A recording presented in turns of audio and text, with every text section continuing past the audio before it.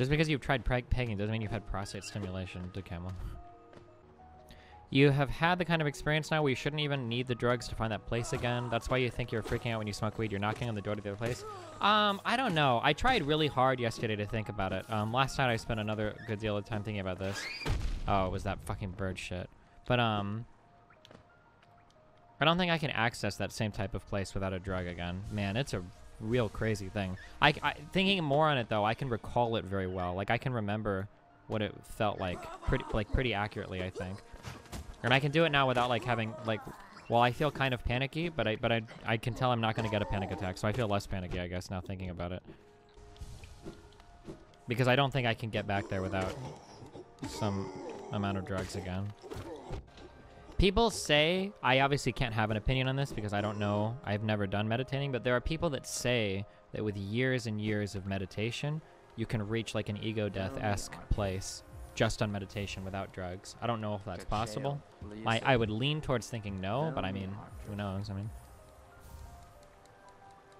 what is it about the thought of the place that has induced panic attacks before? Is it lack of control? I've thought about this a great deal, and I think the problem is, the whole reason why the ego death experience was so bad for me is that I'm so kind of like narcissistic, and I really enjoy my existence so much that the idea that all of this existence is fake and I'm gonna go live in another existence would suck, because like I've spent so much time like building up this one and establishing things that I like in this one, that to lose all of that in favor of another existence would just be kind of shitty. Like, I really wouldn't enjoy that.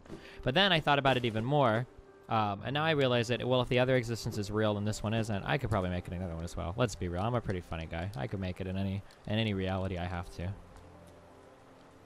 Although doing it in a room watching a crazy fucking TV with 3 other people seems like it would be really boring. But I'm sure I could make it work. I mean, if that really was...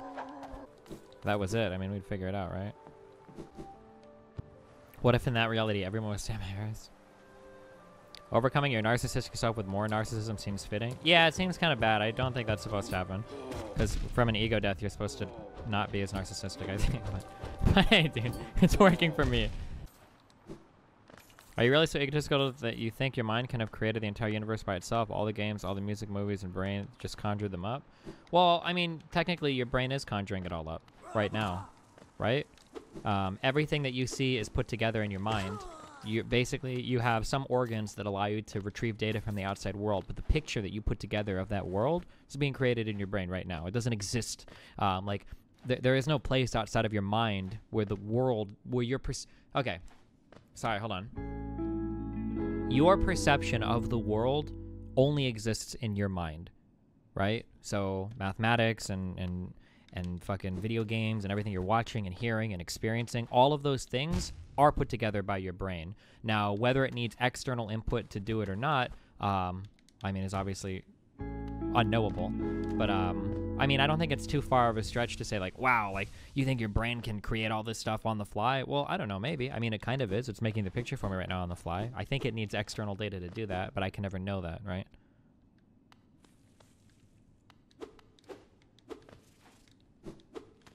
Are you also an ontological anti-realist? I don't think so, but I haven't, like, grappled with ontology well enough to really know, so...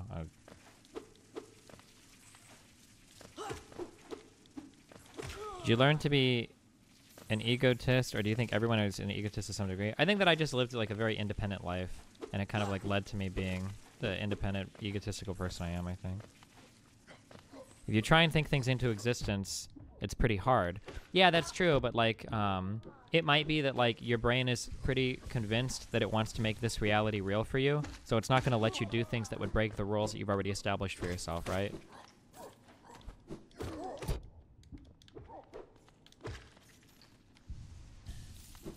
There was a really weird thing that happened to me a week ago when I was in one of those panicking moments. I was staring at a Discord conversation, and I remember thinking, this person hasn't responded to me for 4 hours. If I was really creating the universe, I would make this person respond to me right now. And then I thought, well, hold on. But, like, I would never give myself that much control around reality because then I would know for sure that it's fake. But then I remember thinking, but actually, I could make myself do it because just because they're responding to me doesn't necessarily mean that I'm making it happen. It could just be a coincidence. And then right after I thought that, they started typing. Whoa! That was a memer. It's pretty funny how you really think this is the real reality. That was part of what my auditory hallucinations were making fun of me for when I was hallucinating. he really thinks this is real, and then Chris would be like, I can't believe it. Like, he actually thinks that we're talking, and it's not just his mind scripting it all right now. Holy shit. But it was, I mean, it obviously was, right? Because it was a hallucination. A hallucination? A hallucination? An hallucination? Are you a determinist? Yeah, I think so. This is a mean question, but what makes you think you're not still in that hallucination? That world is so much different and plays by so many different rules than this world does that I'm pretty certain that those are totally different experiences. And I have a way that I can interpret that reality because I'm so familiar with this one. I can not extrapolate. What do you call it when you take something and you can extract it? Oh god, what's the word I'm looking for? I'm new here, so I should use GG chat instead of Twitch chat. Do you even read Twitch chat or only GG chat? Only GG chat, but I try to read Twitch chat sometimes. I think it's extrapolate, right?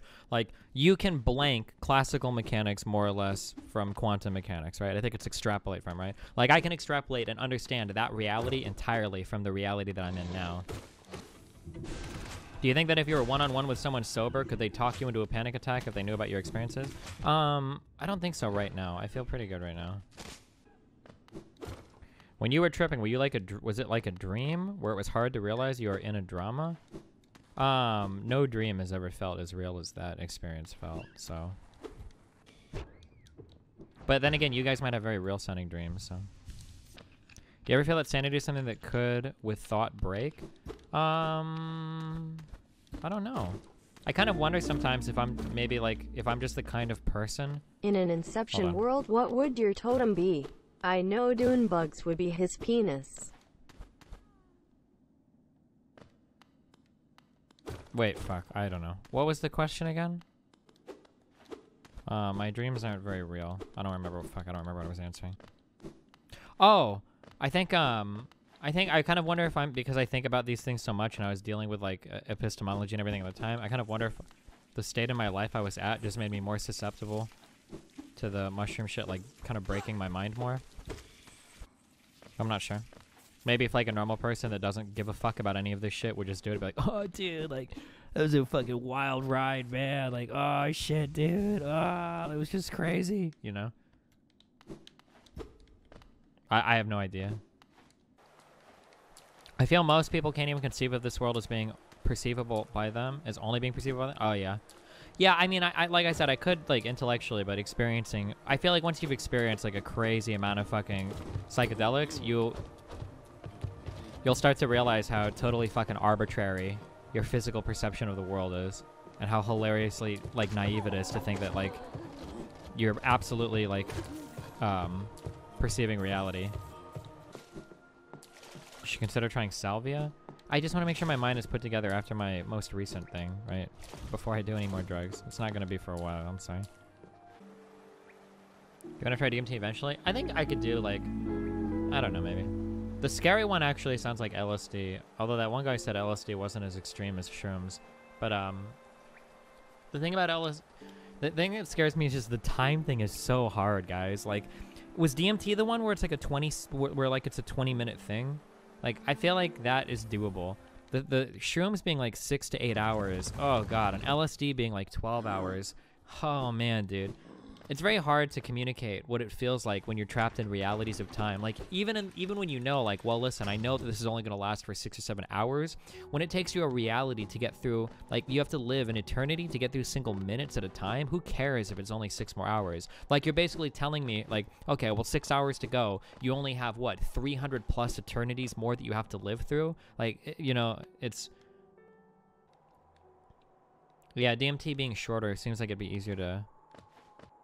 Do you think a repeated drug highs permanently damage your brain? I hope not. I would never do anything that I feel like that could happen. That's the only reason I did a fuck ton of shrooms, because I've never seen anything about shrooms being bad. Although it says it does open you to like new experiences, which I kind of wonder if that's happening with me recently based on stuff going on, but I'm not sure. It's really hard to tell. I feel like there's just other stuff going on in my life right now that's having an impact on me that's being masked by kind of the shroom shit. Which I hope is true. Because I've never read, there's no clinical data that shows that psychedelics can do permanent damage to your brain. Classic salvia meme. Clicky 7/10. This is the only one I'm clicking today. Don't donate me links to click, guys. Hello, and welcome to Driving on Salvia. I'm Eric, your host. Now, today we're going to take the car out onto the streets, and we're going to do some K-turns. Ooh, I waited a long time on that one.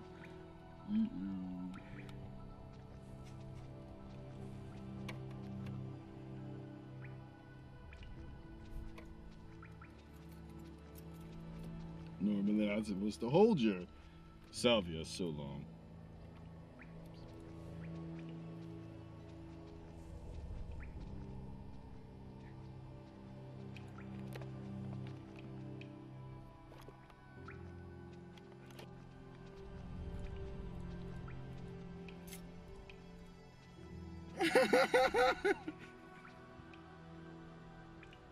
Okay.